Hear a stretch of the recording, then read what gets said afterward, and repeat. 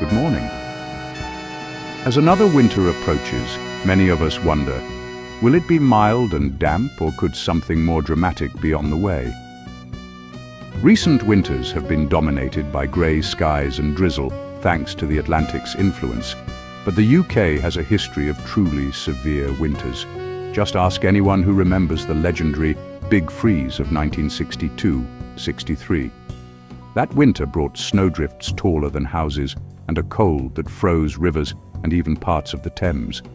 So what will winter 2025-26 bring? There are subtle signs that this year could break the recent mild trend. Meteorologists are watching several global weather patterns, drivers that could steer us toward a much colder season. In this outlook, we'll explore the legendary winters of the past and break down the 5 key global drivers shaping the months ahead. Grab a cup of tea. Let's dive in. To understand a truly severe winter, look back to 1962-63. It began just after Christmas with a blizzard that buried southern England in deep snow. For 10 weeks, temperatures stayed brutally low. January's average was -2.1 degrees Celsius compared to the usual 4. Snowdrifts reached over 20 feet, isolating villages and freezing harbors and even parts of the Thames. Milk froze in bottles, schools closed for weeks, and food had to be airlifted to remote communities. The country ran on a war footing, with people showing remarkable resilience. What caused it? A huge high-pressure block over Scandinavia stopped mild Atlantic air, letting Siberian cold pour in. This pattern, blocking high pressure and easterly winds, is what forecasters look for when predicting severe winters. The Big Freeze remains the benchmark for extreme UK winters. It's a reminder that, while rare, the UK can still experience winters that bring the country to a standstill. Understanding these patterns helps us spot the signs of a potential repeat. So, what are the signals this year? Could we see another winter like 1963? To answer that, we need to look at 5 major global drivers.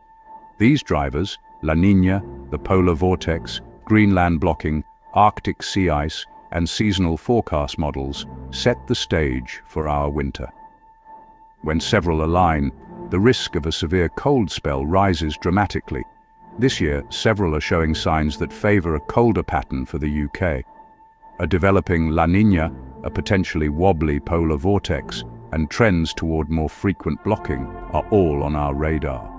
It's this combination that has forecasters paying close attention. In the next sections, we'll break down each driver and what it could mean for the months ahead.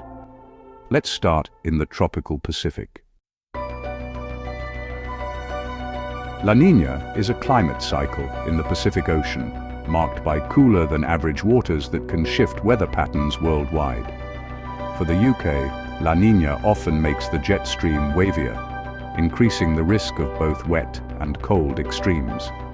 Typically, La Niña winters start mild and wet, but as the season progresses, blocking high pressure can build, pushing the jet stream south. This opens the door for cold air from the north or east, especially in January and February. This year, a moderate La Niña is well established and expected to persist through winter. While no single driver guarantees a cold winter, La Niña loads the dice for a colder second half. It primes the atmosphere for other cold signals to take hold. With La Niña in place, the stage is set for a potential shift to colder conditions. Next, let's head north to the polar vortex. How will it behave this year? The polar vortex is a giant spinning mass of cold air high above the North Pole. When strong, it keeps Arctic air locked away, giving the UK mild, wet winters. But if it weakens or wobbles, often triggered by a sudden stratospheric warming, Arctic air can spill south, bringing severe cold. The Beast from the east in 2018 was a classic example, following a major SSW event. This winter, Models suggest the vortex may be weaker and more susceptible to disruption, especially with La Niña in play. While we can't predict an SSW this far out, the background conditions are more favorable for one, particularly in January or February. A wobbly vortex is another tick in the cold box for the second half of winter. Now, let's look at the Greenland block.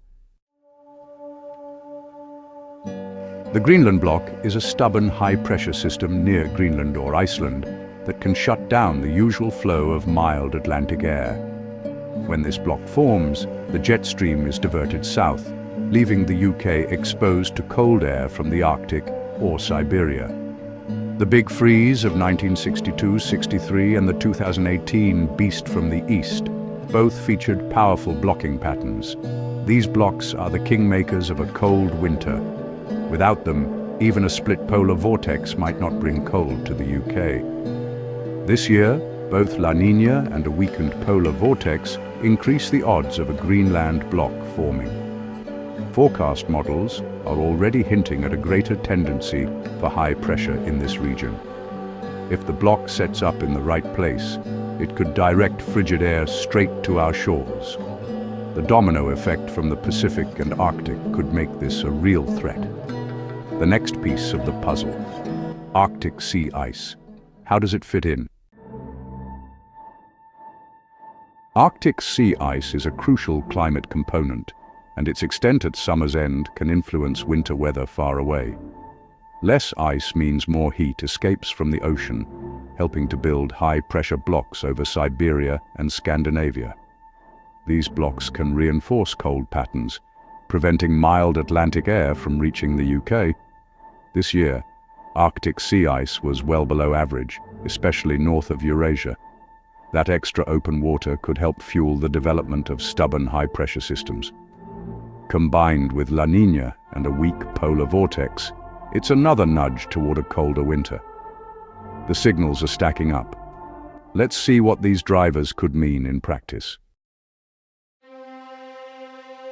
If all these drivers align, we could see a colder than average winter with significant snow and ice. Early winter may be mild and wet, but the real drama could arrive in January or February. A weakened polar vortex and a blocking high near Greenland or Scandinavia could shut down the Atlantic flow. Biting easterly or northerly winds would bring Arctic air, plunging temperatures below freezing for days or weeks. Snow events could be frequent and disruptive, especially in eastern UK. This is the classic Beast from the East setup.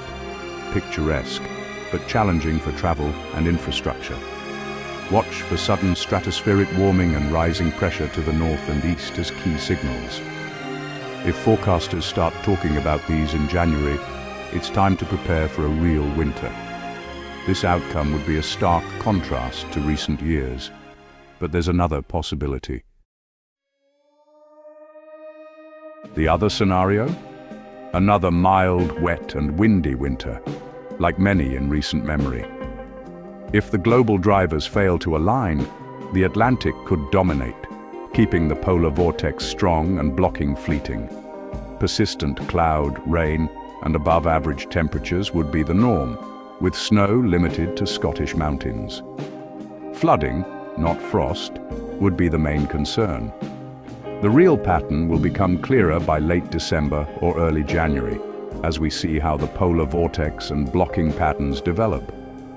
For now, the stage is set for a dramatic winter, but the final act is unwritten. What are you hoping for? A winter wonderland or a mild escape? Either way, we'll keep you updated.